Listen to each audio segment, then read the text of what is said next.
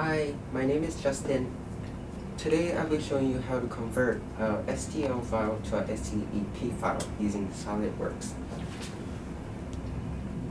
You click on the Open button first and choose the STL file you want to convert.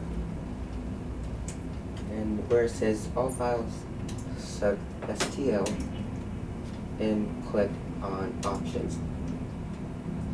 And here you want to click on Solid Body, then OK, and Open.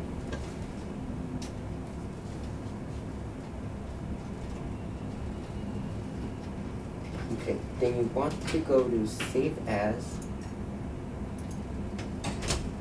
and where it says Save As Type, you choose STEP AP214. Then click Save. And it usually takes a little while. And by the way, the software I'm using is a free trial version.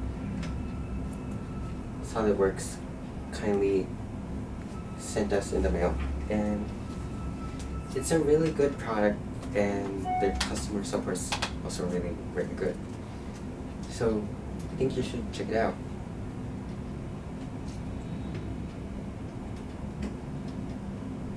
Okay, now this is the STEP file I just made, and that's really all you have to do. Thanks for watching. Bye.